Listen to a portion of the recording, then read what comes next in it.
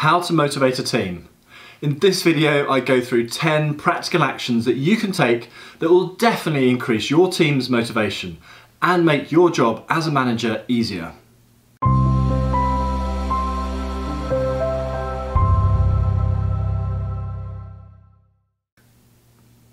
My name is Jess Coles and I've led and managed teams for over 25 years in corporates and household names through to SMEs. I've had to motivate teams through periods of high growth through to turning around a failing business. And I've also won Best Team prizes at national magazine and company level.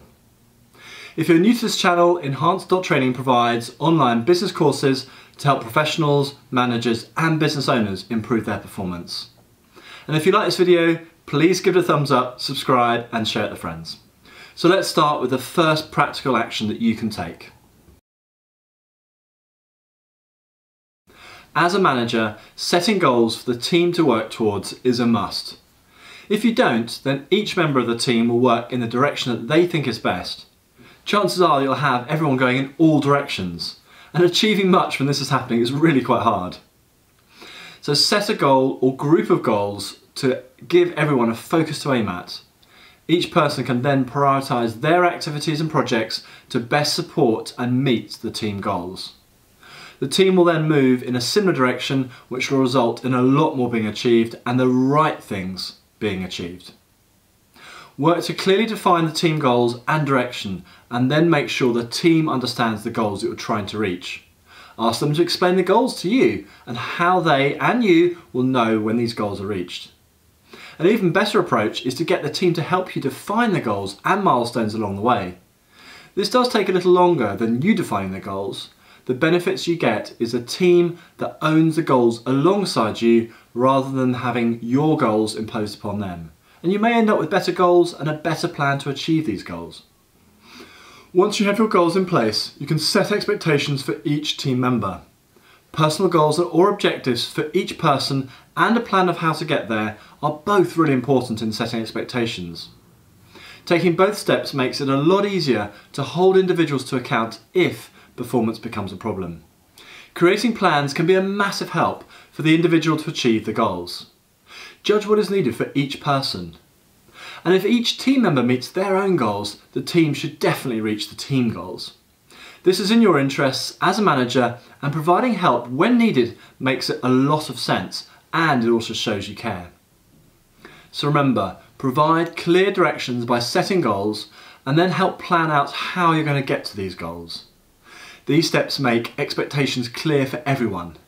Clarity and responsibility are both motivational factors.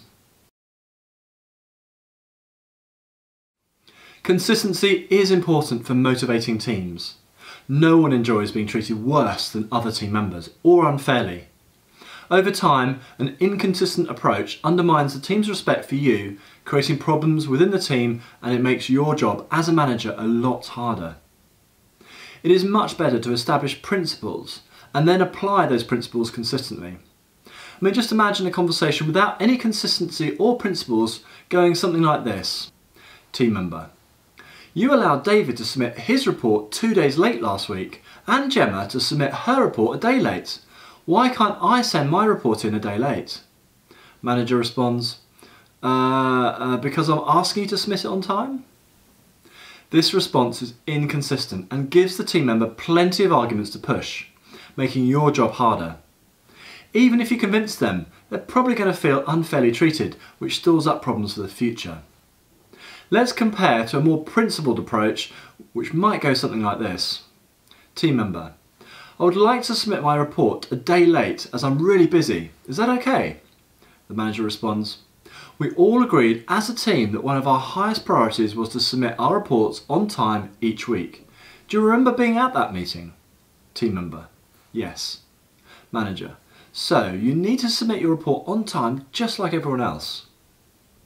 Team member: okay, I will. The manager is upholding the principles agreed by the team. The team member has peer pressure and the manager's request to contend with and doesn't really have an argument to push. They are also being treated just the same as everyone else. Agreeing the principles and then sticking to them allows you, as a manager, to be fair and consistent. And we all know you won't have a principle for everything. Apply the 80-20 rule and cover the important areas. This will make yours and the team's life a lot easier, and everyone will be happier and a lot more motivated because of it. I have found time and time again that being open and honest and sharing as much information as sensible with the team I'm managing helps everyone. Give the team members the reasons why certain decisions, actions or projects are happening. Encourage them to ask questions and provide honest answers.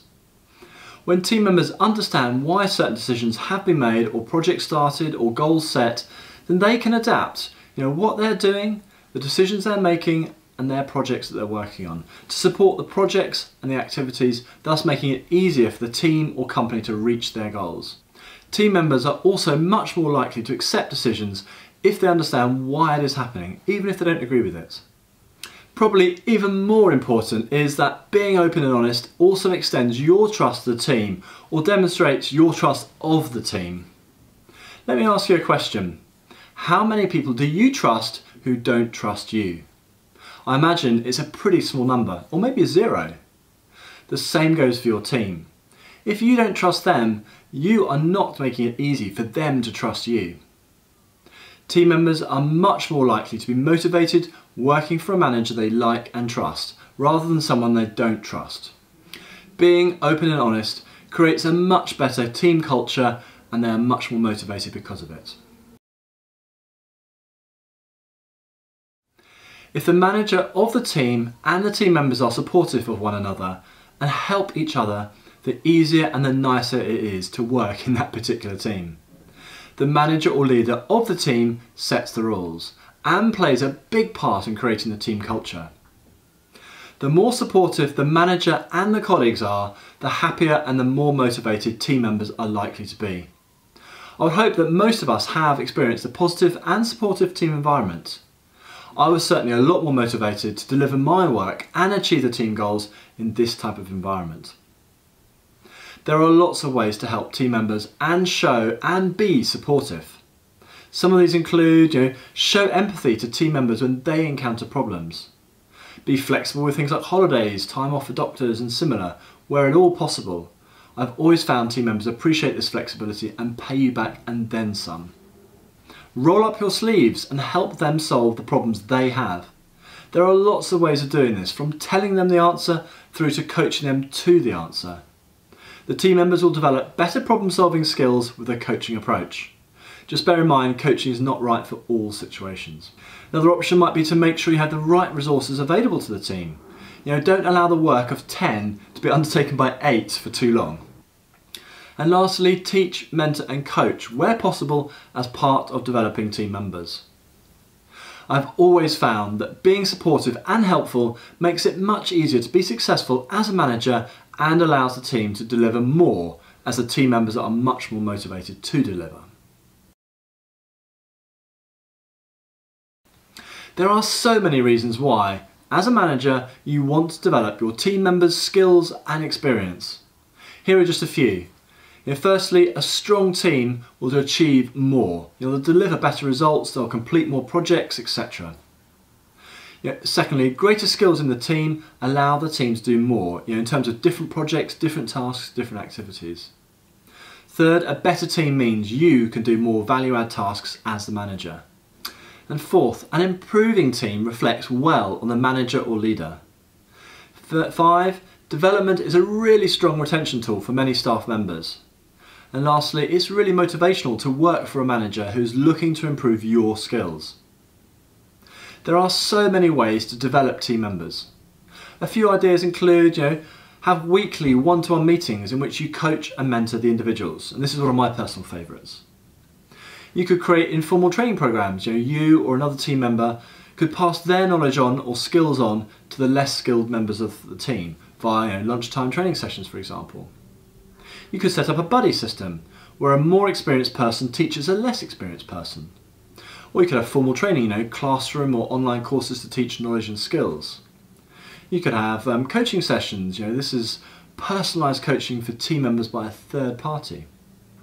And maybe lastly, you could ask team members to read books or watch YouTube videos on specific subjects.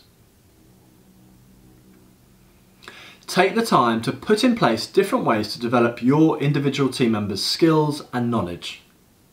They will firstly thank you for it, they'll be a lot more motivated, they'll do better work, and they'll stay longer in your team or the overall company. Development creates a win-win-win situation for you, them, and the company. Why wouldn't you invest the time? Every team has many demands on it from within the business and externally from customers, suppliers, or other stakeholders. One of the important jobs as a manager of a team is to manage stakeholder expectations, to protect the team from the ups and downs of demands asked of it, and to challenge unreasonable demands. If the team were to respond to each demand asked of it when it was asked, the team would probably be pulled from pillar to post. The team would keep changing direction too often and not accomplish much in terms of the results, or maybe not even deliver at all. Managing expectations of stakeholders external to the team is an important step to giving the team a realistic chance of delivering on the projects and activities being asked of it. And the manager or leader of the team must take the lion's share of this task. Keep thinking about and planning out the team's workload and direction. Keep the workload manageable by managing expectations and saying no when required. Keep the team focused on the key goals they need to achieve. And of course, you will need to be flexible to accommodate urgent and important tasks that do come out of the woodwork. Do this without the team losing their general direction and the focus on the key goals of the team. If the team are overworked or pulling in all directions, the team motivation will drop. If you're able to effectively protect the team from these issues while delivering for your key stakeholders, the team will be a lot more motivated as they'll know that you have their back.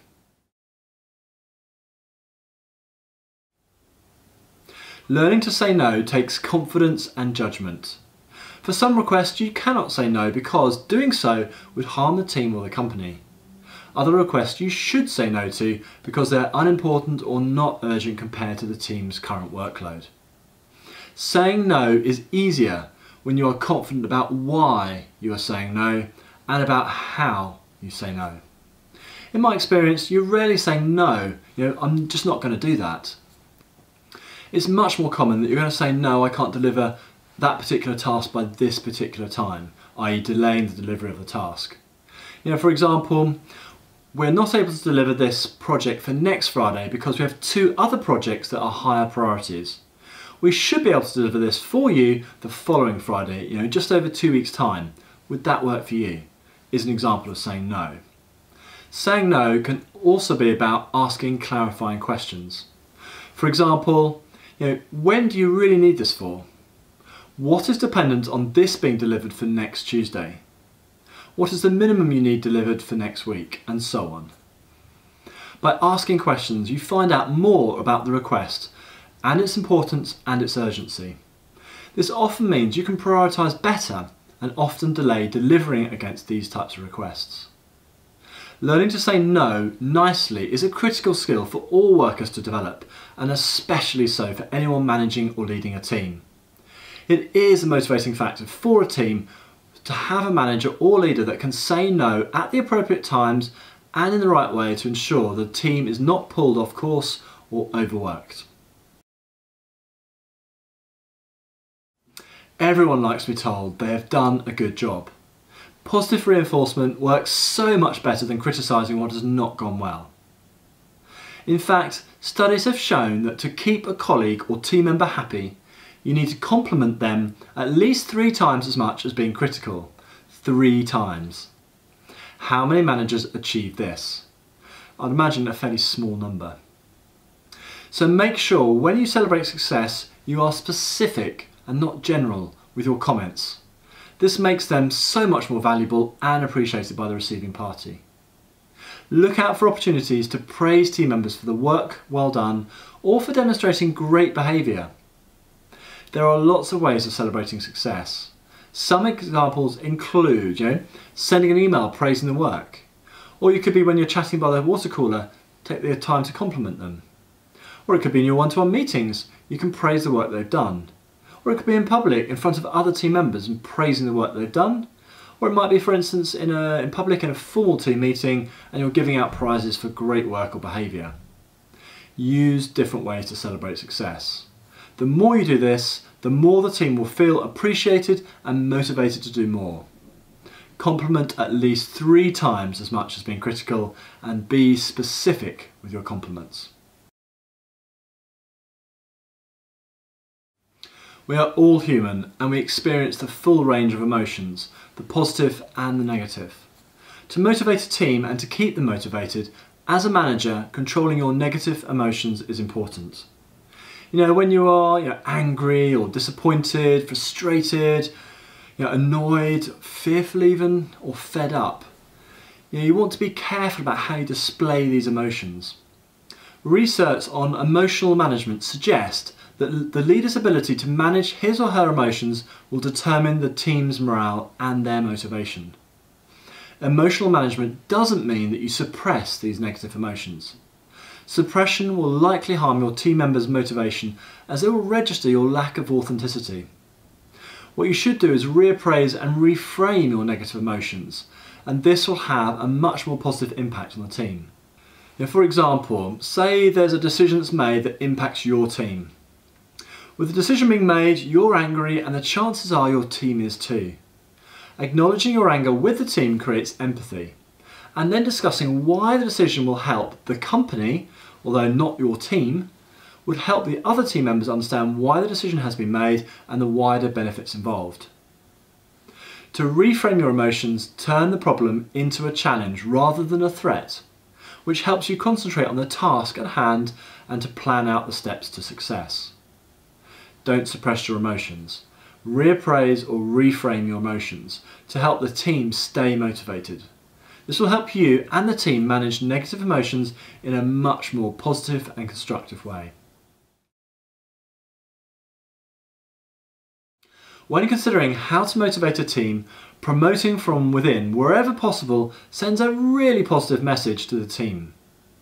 Giving current employees the opportunity to progress their career without having to leave the company and go through the hassle of finding and winning a new job is a really positive message.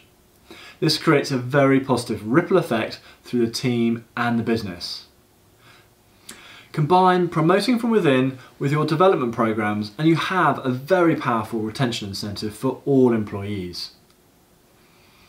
Recognise potential and talent, develop it, and then promote where possible. Promoting from within creates a lot of benefits to the company, the team, and of course the individual. Some examples would be less disruption and training time. You've got less cost. There's less risk as you know the person and their work. There's less staff turnover, and you have a more robust workforce with less points of failure if key members of the team were to leave. There are many reasons to promote from within. So take a look at your team and work out which staff members could be developed over the next year or so to be ready for promotion and start that development program. So remember, promoting from within plus developing opportunities are both great ways to motivate a team.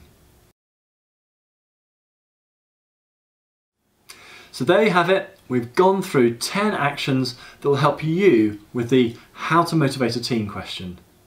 So to recap, these are 1. Set clear direction, goals and expectations. 2. Be fair and consistent. 3. Be open and honest. 4. Be supportive and help team members. 5. Work hard to develop team members. 6. Protect your team. 7. Learn to say no. 8. Celebrate successes both publicly and privately. 9. Manage your negative emotions carefully. And 10. Promote from within where possible. And of course, this is not an exhaustive list, but it will give you a good start in keeping your team happy and motivated. Enjoy managing and leading your team.